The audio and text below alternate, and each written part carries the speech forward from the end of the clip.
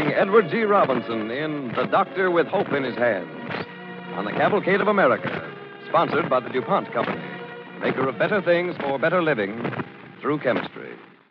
First, here's Gane Whitman. Why not give your home a facelifting job now?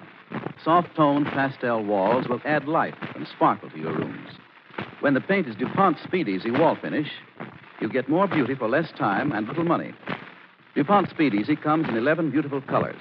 It dries in an hour and costs less than $3 to do the average room in one color. You can apply it over practically any interior wall surface, including wallpaper. Use Speed Easy. It is one of the DuPont Company's better things for better living through chemistry.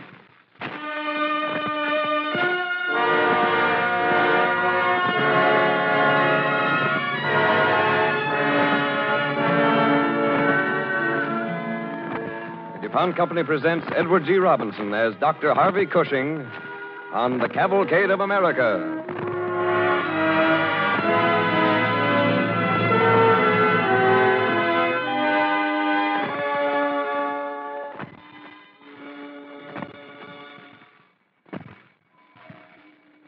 The practice of medicine is a religion.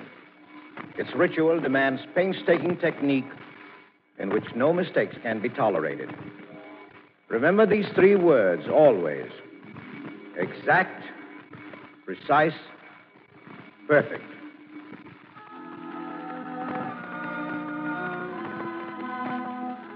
Exact, precise, perfect. It seems only yesterday that I first heard Dr. Harvey Cushing speak those words. And it was really yesterday that my son walked out of an army hospital, head all healed up, honorable discharge button all shiny, feeling fine and ready to build his life again. And it sort of came to me that brain surgeons couldn't have done what they did for him if it weren't for Harvey Cushing. Cushing. I remember when I was just a youngster sweeping up the corridor at Johns Hopkins University Hospital back around the late 1890s. Dr. Cushing was just getting started. And how? I came down to see if you wouldn't kindly decide to answer my request. Now, Dr. Cushing... It's been on your desk 3 weeks. Wouldn't be surprised if rigor mortis had set in. Dr. Cushing, how can I answer a request that isn't clear? You want money for something discovered by, who is this Professor Röntgen? Well, Röntgen is a scientist in Europe. Discovered invisible rays that go right through solid objects. Calls them X-rays. X-rays. Well, why X? Well, X means unknown. And you think, Doctor, that I should spend the hospital's money on X, which means the unknown? Yes, but these X-rays work. By photographing them, you but can... This is a hospital, Dr. Cushing. We cannot indulge... Well, tell me, have you ever had a leg broken? Now, Doctor, violence... Well, if you had, you'd realize how hard it can be sometime to set the broken bone. With X-rays, you can take a picture of the damage inside a broken limb. You can... Some doctors seem to be able to set broken bones perfectly well without these X-rays. Oh, yes, of course. But suppose some youngster swallows a safety pin. As a treasurer, Doctor, I have to worry about little things like money, not safety pins. Well, if we show our patients how valuable... Doctor, hospitals are always short of money. Now, what hospital or what doctor will pay out hundreds of dollars for some unproven laboratory device? Well, I know some doctors who'll buy that device. You and your friends, Dr. Fisher? Exactly. Well, you must be serious. You usually say precisely. Well, 2 admirable words, sir. You'll hear more of them as time goes by. You'll also hear more of X-rays. Good day, sir.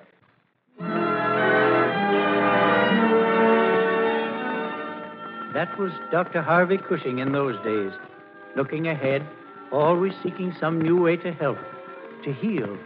And time has proved how right he was about X-rays. Then, a couple of years later, he started talking and practicing what amounted to a medical revolution. A revolution that's helped save a whole generation of people. As revolutions go, this one started in a quiet enough way. Must have been an afternoon around, 1905, I guess. Dr. Cushing had gotten to know me. I was an orderly in his ward. Well, on this afternoon, the great Johns Hopkins University professor of surgery, William Halstead, was making rounds, seeing patients, and asking questions. How are you today, young lady? Good afternoon. Is the light too bright for you here, Geraldine? What, the window shade drawn? Well, she missed the sunlight, Dr. Halstead, so I had to move where she could see it. Well, that was thoughtful. Is Geraldine your patient, Dr. Cushing? Well, half and half, you might say. Dr. Cruz and I. We were taking turns, Dr. Halstead. I was away on vacation until yesterday. I see, Dr. Cruz. Well, goodbye, young lady. We're going to try to make you well again. I'll stop by later, Geraldine. Thank you, Doctor. Goodbye, dear. Well, what's your diagnosis, Dr. Cruz? Brain tumor? Have you had a chance to examine it, Dr. Cushing? Yes, sir. I agree. It's a brain tumor. And what's your decision, Dr. Cruz? Surgery. Operate and remove the tumor. Dr. Cushing? Good afternoon. Good afternoon. I agree, sir. Surgery is Geraldine's only chance of recovery. That's quite a responsibility when you consider 9 out of 10 brain tumor patients die in the operating rooms. Question now is, which one of you shall operate? We don't operate fast enough, Dr. Halstead. I plan to make my incisions, remove the tumor, and be finished in less than half an hour. Well, and that's precisely where I disagree. Surgeons had to hurry for centuries, but now we can put the patient to sleep with ether or chloroform, so why keep up the terrible rush? Well, after all, how slowly can you operate? It takes only a moment to stick your hand in. Yes, and that's another thing. Why your hand? Are you hankering after my rubber gloves, Dr. Cushing? Well, sir, the medical world talks piously about the connection between microbes and disease, but in the operating room, many surgeons still use their bare hands. Oh, but rubber gloves are clumsy. I don't mean to boast, Doctor, but one would lose that delicate touch, wouldn't one? And one would have to operate slowly. No, you're wrong there, Cruz. If you dissect slowly and carefully, if you use fine instruments in a dry field, you reduce the damage to sensitive human tissues. The patient is sick already. There's no need to unduly disturb the delicate machinery of his body or brain. Pardon me, Dr. Halstead, but for modern surgery in the year 1905, that sounds terribly slow. Well, what is so wonderful about speed, Cruz? Young Geraldine back there only wants to walk and talk again. She doesn't give a continental how fast or how slow you operate. Oh, I didn't mean to ignore Well, of course not, but if you operate accurately and not too quickly, somehow nature has a better way of healing. And it's only good surgical manners not to rush old Mother Nature. You'd better schedule the operation, Dr. Cushing.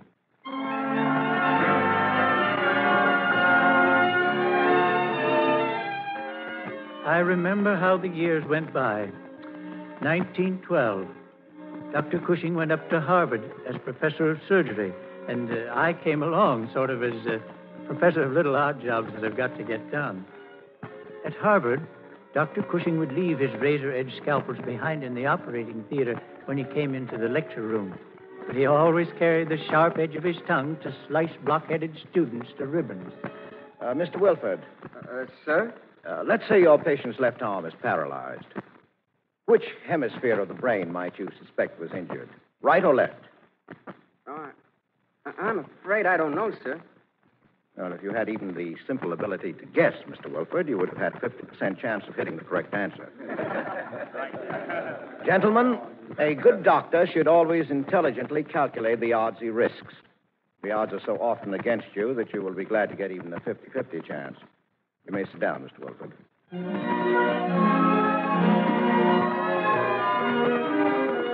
And then, in 1915, Harvey Cushing examined his conscience and decided to leave both the lecture room and the operating room behind.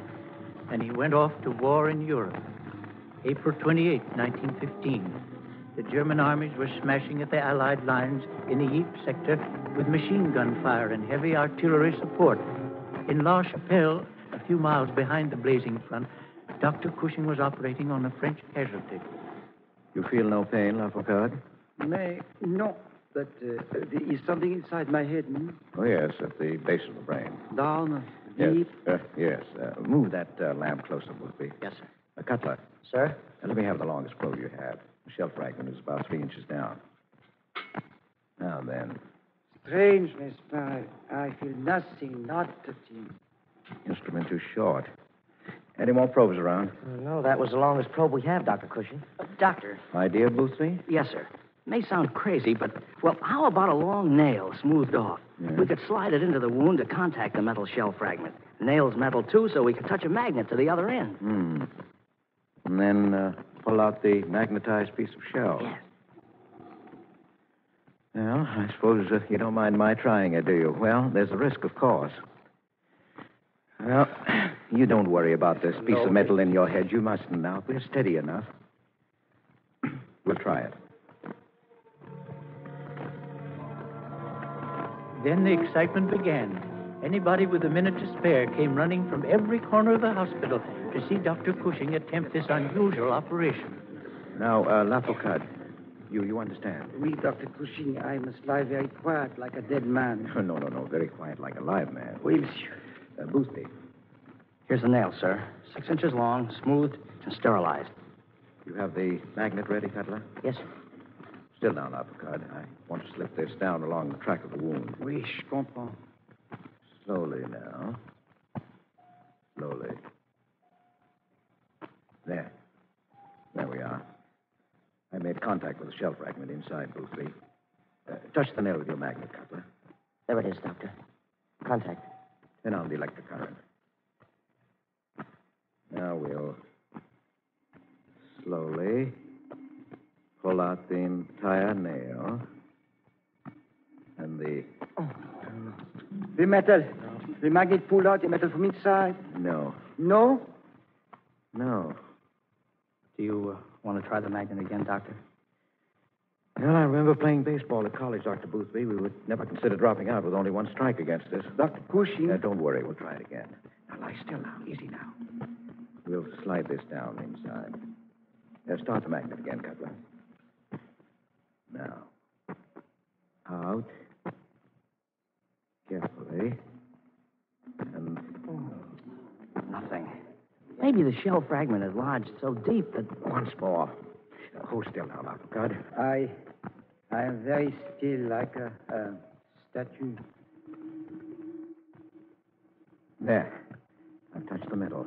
Magnet, please. This time, I think we... The metal is out? We're out. 3 strikes. 3 strikes. Je comprends pas. Will you be wanting the magnet anymore, sir? Oh, no. Take it away. I've tried every possible approach. 3 tries. I'm finished. Yes, sir. No, blast it, I'm not. Bring that back here. Let's try this infernal magnet once more. Perfectly still now, Lafocade. Oui, doctor. All right, now. Steady. Steady now. Turn on the current. Easy does it.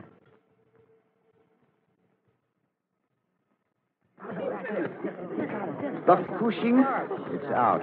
Oh, merci, doctor. Here, you can keep this splinter as a souvenir.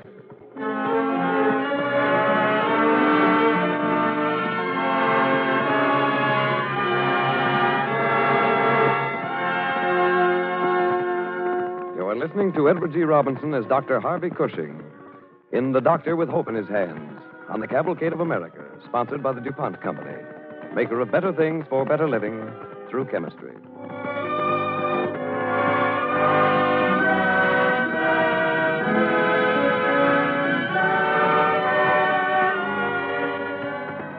As our second act begins, it is 1918. Dr. Cushing is sitting with an impressive-looking officer in a command post along a shell-pocked road near the front in France. Dr. Cushing, why can't you make out your medical reports on those printed forms we have? Well, those printed forms are practically postcard, General. There's hardly room for the patient's name and number, let alone space to describe what's wrong with him. But writing up those exact and thorough reports of your cases takes too long, Dr. Cushing. We can't save time that way. Yes, but we save lives, sir. I'm sorry, General. I can't agree with you. Now, I've been a surgeon over 20 years. 90% of my brain operations were successful. And complete case histories helped make that possible. I appreciate that, Dr. Cushing. but General, we surgeons are learning every day in this war. And these case histories will help future surgeons save lives. I've always prided myself on an open mind, Dr. Cushing, but I can't... But, General, you wouldn't order an attack without giving your men maps, would you? Well, of course not. Well, sir, the human brain is still pretty much unmapped territory. And every military and civilian surgeon needs those medical maps. I see. It's a new light on the thing. Very well, Dr. Cushing. Carry on as you were. Yes, I knew you'd agree if you had the facts, sir. Thank you.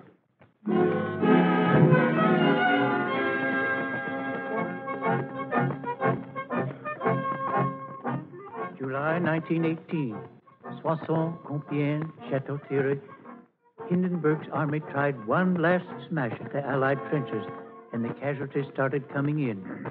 Dr. Cushing began operating on as many as 7, 8 patients a day. Lie still now, son. Yes, sir. I'll try. Good boy. Oh, and nurse, always prepare the scalp carefully. Use precise aseptic precautions. Sorry, sir. Meticulous surgery under any circumstances means handling all tissue gently.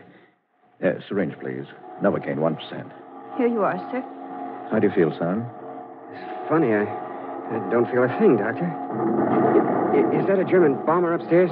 Yes, one of those big Gothas. But nothing to worry about, though. He's been dropping that stuff in the circle for over an hour without any luck. Yes, but that could change any minute now. Well, just relax now, son. Oh, nurse, you might try the same thing. Close your eyes, son. Open your hands. Yes, Doctor. That's it. You won't feel a thing. Oh, nurse. Yes, sir. Always remember, a few soothing words from the surgeon will help a patient relax almost as much as anesthetizing him. Did you hear me, nurse? Yes, sir. But how about a few soothing words for the nurses? Oh, nonsense. They've got too much backbone and too much work.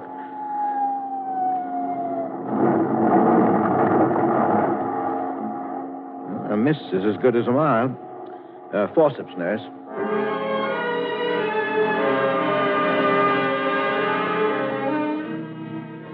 That's how I remember Harvey Cushing, teaching, by courage, by example, and by skill. Toward the end of 1918, with victory in sight for the Allies, after overworking himself for months, disaster struck Dr. Cushing. He wrote home to his wife about it. Dear Kate, I've been 3 days in bed with a not yet diagnosed malady. This came on top of 2 rackety days around Chateau Cherry, getting back home cold and wet in an open car, 1 o'clock in the morning. I'm quite wobbly in mind and body. Walking is very bad. Hands now almost as awkward and stiff as feet. Hands awkward and stiff as feet. Harvey Cushing, one of the world's finest neurological surgeons, was crippled by a painful nerve disease himself. When he came back to America after the war, he painstakingly trained his hands to operate skillfully once more. But now, a single operation would leave the sweat of exhaustion on his forehead. Yet his classroom lectures were just as full of life and pepper as always. Students, the practice of medicine is a religion. Its ritual demands painstaking technique in which no mistakes can be tolerated. Nothing is unimportant. Details may kill or may save a life. Everything is important. Therefore, everything must be exact, precise, perfect. That's all for today, students. Dr. Cushing. Yes, Miss Allen? May I see you a minute? Well, It's important. Well, surely. Come along with me now. I'm just going upstairs. Dr. Cushing, I think I'm going to leave school. Why? You're one of the most promising people in the class. Well, I've been thinking things over. The expense and the... Now, what's the real reason? They say there's no room for women doctors in the field of surgery. They say a woman surgeon hasn't a chance in the world.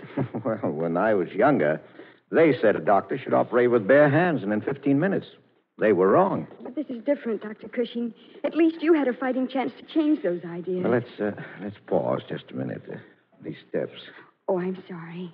I didn't mean to go so fast. Well, since the war, my game leg. The polynucleatus ambulatoria. I remember your lecture on the subject. Well, I'm not in the habit of discussing myself. Quite the contrary. But as a student of neurology, you understand the painful and crippling effects of the illness which hit me in France. Oh, yes, sir. Well, when such an illness strikes, one can surrender. Or fight back against what look like pretty hopeless odds. I gambled on fighting, and today I can operate again. Then you think I ought to stay in school? Fight back, not surrender? Yeah, stay on, work, win the honors, and go ahead to medical school. Dr. Cushing. Well, are you ready to continue our climb upstairs?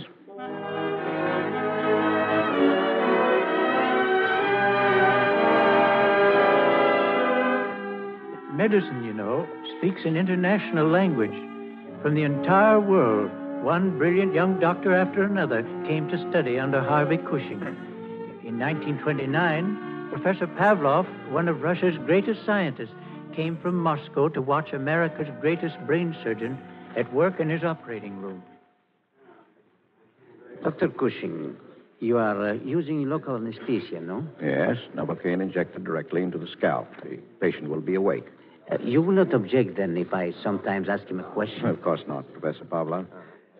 Gentlemen, let me take this opportunity to explain that I believe Mr. John Caldwell, our patient, has a large cystic tumor in the left temporal lobe of the brain. His entire right side is now partially paralyzed. If my diagnosis is correct, and if the operation is successful, Mr. Caldwell will regain the normal use of the right side of his body. Miss Richards, the drapes, please. Cushing's operative technique was the religious ritual he taught. Step by step, the operation went ahead. Slender, shining scalpel, electric define, Gilly saw, hemostat and sponge, until finally... Notice how thin the tissue is, Professor Pavlov. Remarkable. The dark lump down there, about the size of a lemon. Oh, that's the tumor. Yes, yes. Extraordinary. How are you feeling, Mr. Caldwell? Quite all right, Doctor. I hear, but I don't feel a thing. How far have you reached? Well, I've reached the tumor. Charles, wipe my forehead. Yes, sir. Would you like a stool to sit on, Doctor? Oh, no. No, thanks. Feel fine. Steady now, Caldwell. I'm going to cut a little deeper. Amazing how large the tumor is. Doctor, look at my fingers, Doctor. I can just about move them. Careful now. The tumor isn't out yet. Charles. Yes, Dr. Cushing. Fix my headland. No, a little to the left. I'm a bit tired. Here's a stool, Doctor. How about sitting down? Yes. Good idea. Thank you, Charles. How are you feeling now, Mr. Caldwell? All right. How far has the doctor reached? In another moment, you and your tumor will part company forever. Yes, in a moment. There we are. Out. Замечательно. All right, Gil, you can close up now. Yes, Doctor. Absolutely amazing. Such skill. Dr. Cushing, I can... Look at this, Doctor. I can move my right arm. Look now. Watch me. Yes, of course. The tumor is out now. Dr. Cushing, now that I can move my arm, first thing I want... Can I shake hands with you? Surely. I'm always glad to see one of my patients getting well again.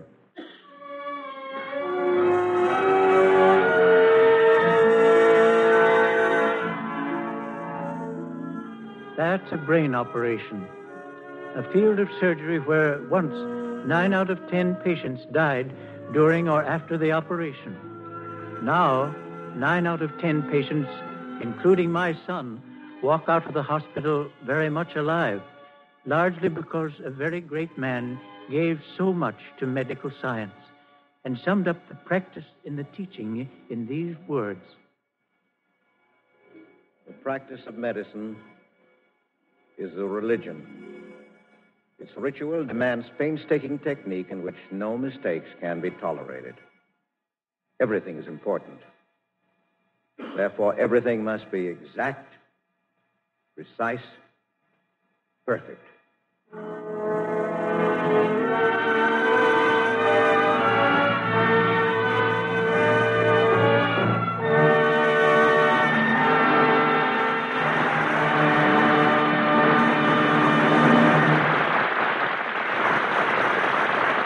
Edward G. Robinson will return to our microphone in a moment. Now, here is Gain Whitman. During the war, the United States, unlike other countries, took many young scientists away from their studies and jobs and put them into the armed forces. As a result, the nation faces today a grave shortage of young chemists, physicists, and engineers with advanced training. These people are vital to the future development and security of our country.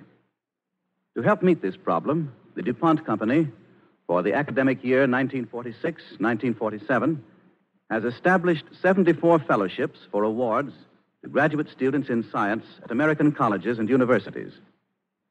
The DuPont Company has made awards of this kind almost every year for the past 25 years, but is more than doubling the number for the academic year beginning next fall. The DuPont Company Fellowship Plan provides for 41 postgraduate fellowships in chemistry, 5 in physics, 15 in chemical engineering, 7 in mechanical engineering, and 6 postdoctoral fellowships in chemistry for advanced work. Selection of the men or women to receive the awards is left entirely to the respective universities. Each DuPont postgraduate fellowship provides $1,200 for a single person, $1,800 for a married person, together with a grant of $1,000 to the university for tuition and fees. Each DuPont postdoctoral fellowship carries an award of $3,000 with a grant of $1,500 to the university. There are no strings attached to the awards requiring these university men and women to come to work for DuPont when they complete their studies. We hope some of them will, but they're quite free to enter any field of activity they choose upon completion of their advanced training. It takes long years of study to become a scientist, and young men and women who dedicate their lives to the pursuit of knowledge in the exact sciences often do so at great sacrifice to themselves and many times to their families. These fellowships are designed to make the road a little less rough. They are available in the academic year 1946-1947 to graduate students at 45 universities across the country from the DuPont Company, maker of better things for better living through chemistry. Now, once again, here is our star, Edward G. Robinson. Thank you. Our thanks to you, Eddie, for a wonderful job. Well, it was a pleasure, Gain, to play Dr. Cushing. He was more than a great surgeon. He was a great humanitarian. Incidentally, Eddie, it's a far cry from your role in the current Diana production, Scarlet Street, in which you turn in another great solid gold performance. Oh, well, thank you. And didn't I see you and Dick Ferran in a huddle last week? I guess he told you that he and Gail Page would be in next week's cavalcade. Told me. I couldn't get a word in edgewise. He was pretty excited about it, and I don't blame him, Gain. The story of the Alaskan bush pilot is the story of pioneer air transport in a mighty rugged country. I wouldn't mind playing it myself. At any rate, you'll be listening, Eddie, won't you? I'll be listening, Gain, and rooting for Dick Ferran and Gail Page. Good night.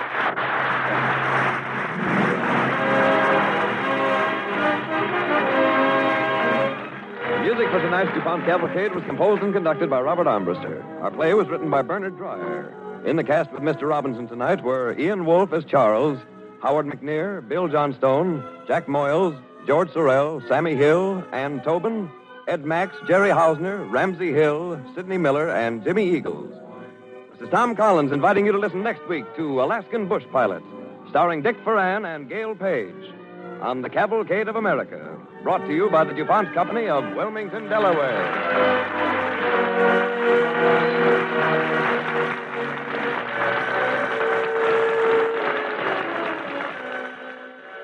This is NBC, the national broadcasting company.